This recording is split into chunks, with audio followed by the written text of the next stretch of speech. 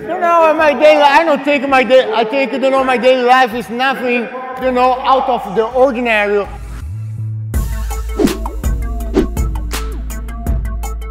From, you know, any other people. I think, you know, as a surfer, you wake up early, right, to go catch the best wave early in the morning. I think also too, maybe because as you're getting older, you don't sleep as much anymore, right? So you wake up early, you know, I say, man, you know, really? So I wake up early, you know, I enjoy taking my dog for a walk. I enjoy having my dog with me everywhere I go. Even I love, you know, jiu-jitsu a lot.